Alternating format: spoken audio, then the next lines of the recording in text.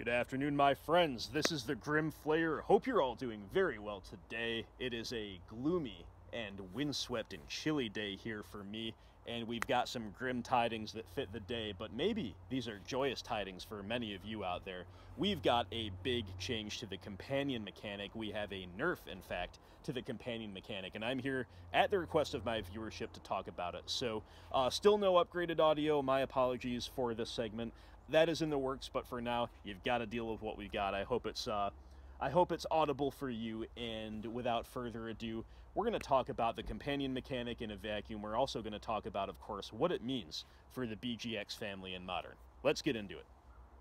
New companion rule is as follows. Once per game, anytime you could cast a sorcery during your main phase when the stack is empty, you can pay 3 generic mana to put your companion from your sideboard into your hand.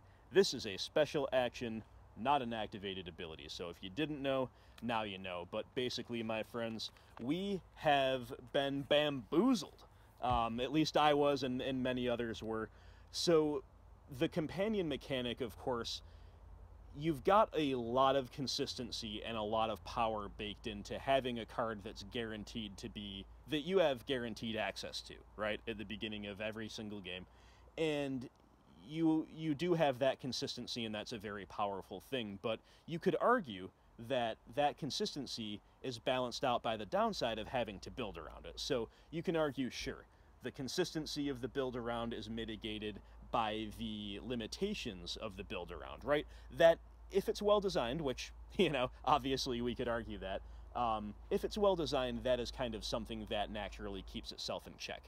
But the outlying factor, the big outlier here, the big egregious thing that in many ways put Companion over the top, is that it was a free 8th card that was nominally in the opening hand, although actually it's even better than being in the opening hand because it's in the Companion zone, right? So the 8th card is what put it over the top, when otherwise it might have been balanced. Therefore, many people, myself included, speculated that the most obvious fix and the most likely fix would be for them to essentially have the Companion take the place of the 7th card, or the 7th minus n being the number times of Mulligan's card. And this was kind of the expected outcome. We don't have it. We don't have it. So that is a bit of a surprise. It's an interesting surprise, and I would argue that it's actually kind of intriguing, from an evaluating the design and evaluating the curation of the format perspective, because it now puts Companion in this really interesting place where this is still, despite the nerf, and despite the existing limitations of Companions, this is still a way to get that guaranteed card advantage.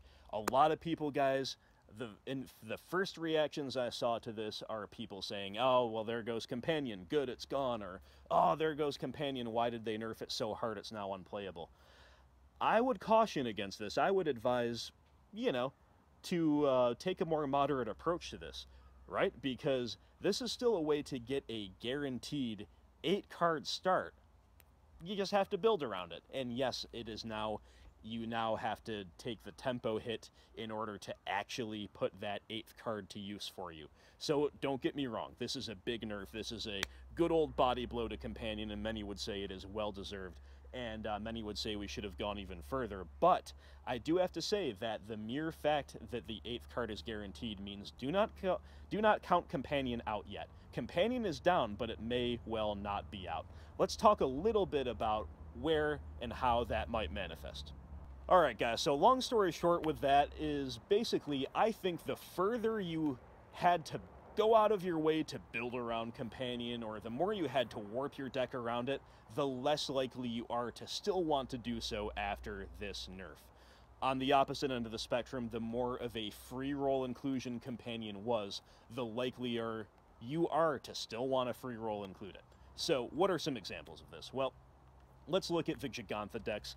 Let's look at decks like Storm and Humans and Tron, and hey, make no mistake, I don't play any of these decks. I know that there's been some speculation as to whether it was even worth including the Companion under the old rules, right? Not everybody included this free roll, vanilla 5/5 for 5, all of the time. So I understand that, and I'm not making any expertise-based judgments here, but what I'm saying is that if you really think about it, even though it is now a worse 5/5 because you now have to pay 8 mana for that free 5/5, the free 8th card, even though you can break it up over 2 turns, it is still, the incentive kind of really hasn't changed if you think about it.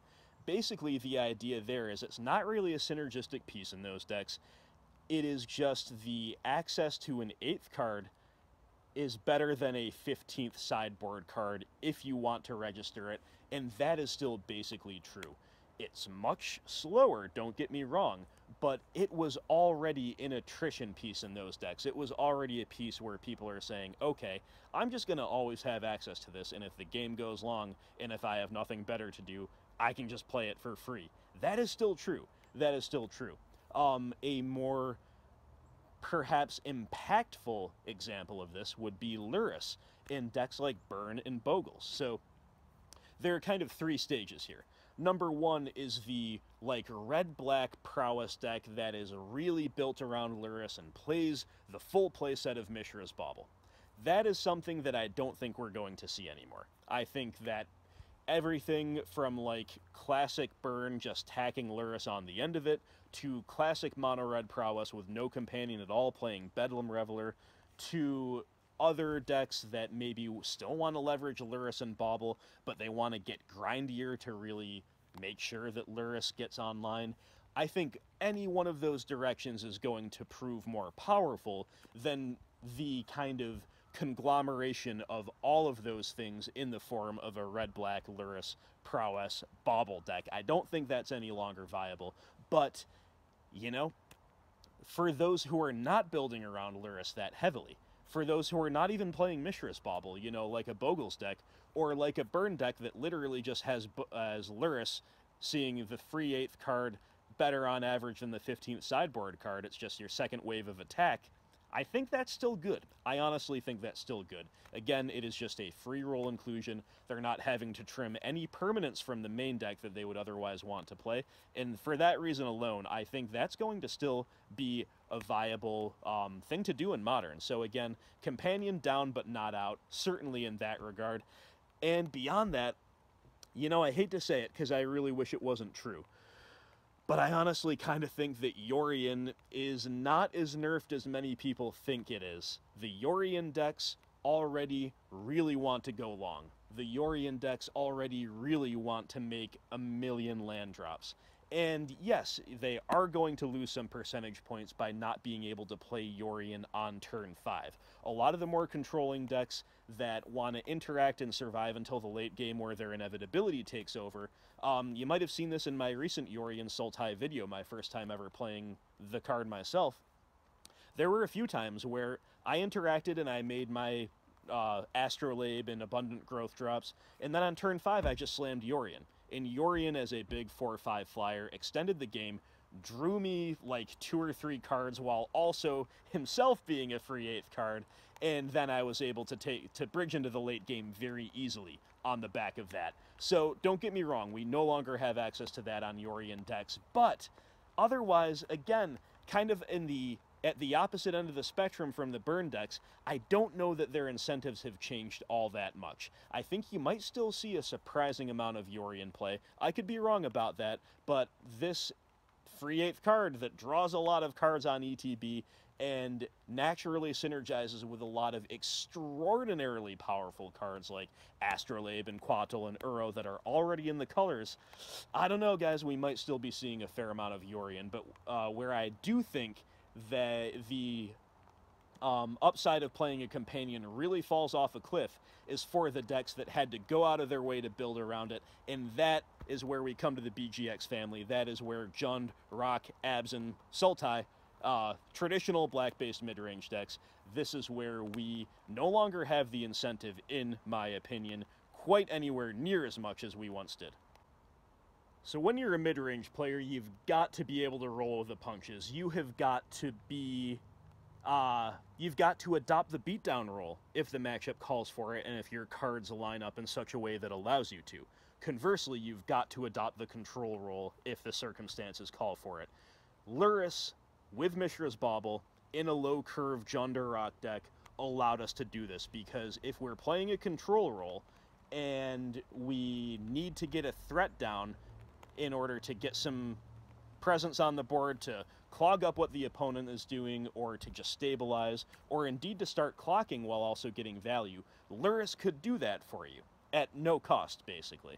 But, conversely, if you wanted to just keep playing your cards from hand, Lurrus would be very happy to wait in the wings and take over the game in the late game when the time is right, when the moment was opportune.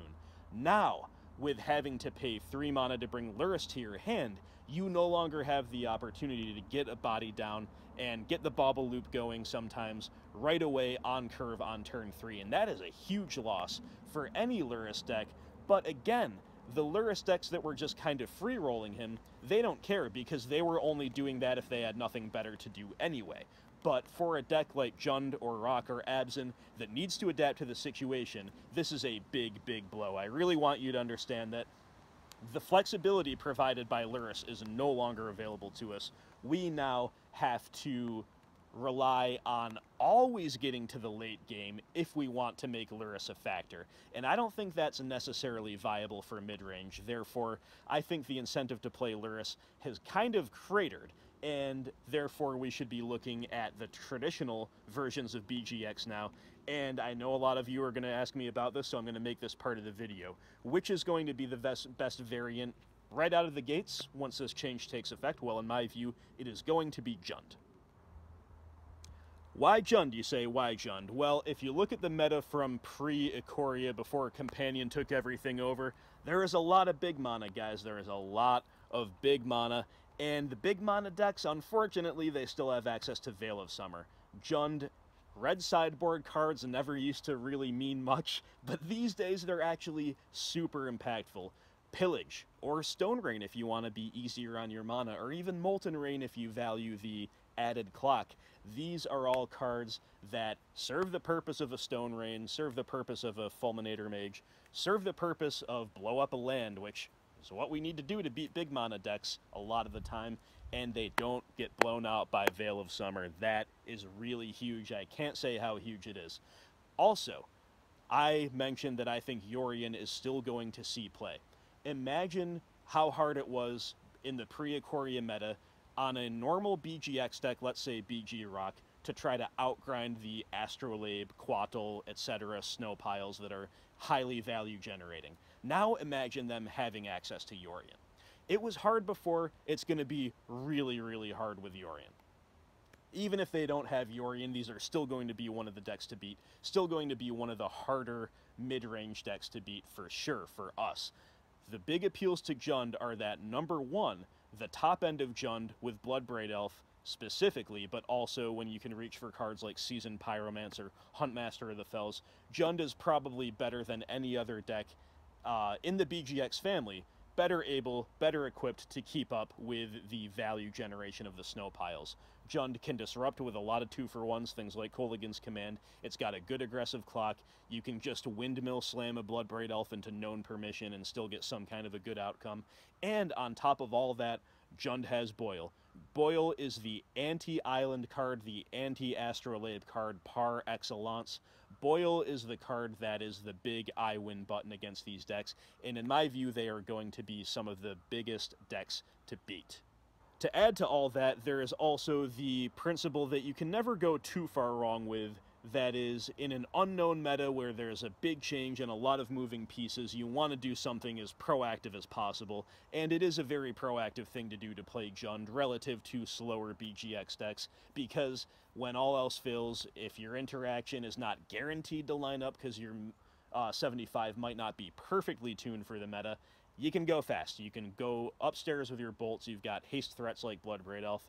You've got other forms of reach. It's just a proactive thing to do. It's just a good place to be. Now, I bet many of you are wondering, is it worth playing Lurrus in BGX main decks? Forget about Companion. Is he just a good 3-mana value piece? To that I would say maybe. I think it's at least viable. I think it's at least worth trying, but the less you build around him, the less valuable he is. And specifically in Jund, I think we've got 3-mana permanents that are 3 and 4 mana permanents that are going to be very, very difficult to displace. I don't think it's going to be crazy to play Lurrus in Jund. I don't think it's beyond the pale, but I also I think on average I'm rating cards like Seasoned Pyromancer and Bloodbraid Elf more highly than it, again, assuming you're not going to build around it, which you really shouldn't if it's not your companion. But couple different factors here. So number one, some of you might be still saying, I want to play Lurrus in the main deck. Number two, some of you might still be saying, I want to play Lurrus as a companion. I really like the Lurrus companion setup. I really like the low curve. I really like Mishra's Bauble. And number three, some of you might be saying, I don't want to feel pressed into playing Jund. I really love two colors. I really love classic green-black rock. Well, I think that if there is a way to play the rock optimally, and if there is a way to play Lurrus optimally, I think, do you see where I'm going with this? Do you see where I'm getting at? I think these two interests are coinciding. I think BG the Rock might be the best shell for Lurrus, both as a companion and as a main deck card, at least in the BGX family. And conversely, I think including Lurrus in some way, shape, or form might be the extra juice needed to bring Rock to the top. So, Rock by nature wants to play more low-curve permanents than the three-color decks like Jund, and Sultai do. Why? Well, a big attraction to the third color is the increased breadth and the increased power and diversity of the interaction. Jund is an obvious example. You're talking about Lightning Bolt, you're talking about Kolaghan's Command, you're talking about even cards like Terminate when they're good in the meta. I mentioned some of the sideboard tech. These are all cards that, to some degree, come at the expense of green-black rock threats, because there are only so many trophies and decays and pulses you can play in a green-black rock deck before you start reaching diminishing returns and you start needing to do other things than one-for-one anything that moves, right? So, therefore, rock decks tend to pack more threats. Not only because they don't have as much interaction to choose from, but also because many of the low-curve threats are actually better in Rock than they are in Jund or Abzan, like Scavenging Ooze. This is a better card in Rock because Rock makes more plentiful green mana and it's less painful. Scavenging Ooze is better in the Rock than it is in the three-color decks. Dark Confidant is better in the Rock than it is in the three-color decks because you have more painless mana, Bob is less of a liability. Do you see how this is all coming together? Rock already wants you to play more low-curve permanents, which of course is good synergy with Lurrus. Whether Lurrus is your companion or whether Lurrus is in your main deck, that is up to you, and you can definitely explore doing it both ways. But if you want to keep baubles around, if you want to keep main decking Nile Spellbomb, which is actually something that I think was undervalued in the past, even before Companion made it kind of mandatory, these are all things that BG the Rock is a great shell for. So that is my take on that. If you want to keep doing something besides play Classic Jund, again, whether it be Lurrus main deck, whether it be Lurrus Companion, or whether it be playing just two-color mid-range, consider this. Consider what I just said. And as always, guys, you can let me know if you disagree, or of course if you agree. I would love to hear it. Alright, guys, well, I'm starting to get rained out here. I'm going to have to call it. But yeah, I'm happy. I'm happy with the update. I'm happy they didn't take too soft of a measure. We needed something significant. I think this is going to be significant. And even though I personally would be happy to just see Companion banned, if I want to be objective, with every new mechanic, we should try to make it work. We should try to make it viable, but not mandatory. This nerf, the tempo loss in exchange for card advantage, that's basically how we should be perceiving the inclusion of a companion right now. This has the potential, at least, to hit the mark and make companions a feature of Modern that is welcome and that is interesting and that is not overpowered. So we'll see how it all goes. This video, for the patrons out there, is taking the place of my June scouting report at the request of people in my Discord. And as always, if you like it, please do leave a thumbs up. Please do leave your comments below. And yeah, I hope you did. So I look forward to hearing your thoughts, and I look forward to playing some good old-fashioned Jund and other forms of mid-range. Definitely want to give Abzan a spin. Definitely want to dig into Rock a little bit more and see exactly what the best way to go forward with Rock is in the weeks and months to come. You can find all that happening right here on this channel. So thank you so much for watching. Hope the audio was loud enough for you to hear, and I will talk to you next time. Everybody out there, world is getting pretty crazy right now, so please do stay safe and be well. I will talk to you soon, and hope everybody out there has a wonderful day.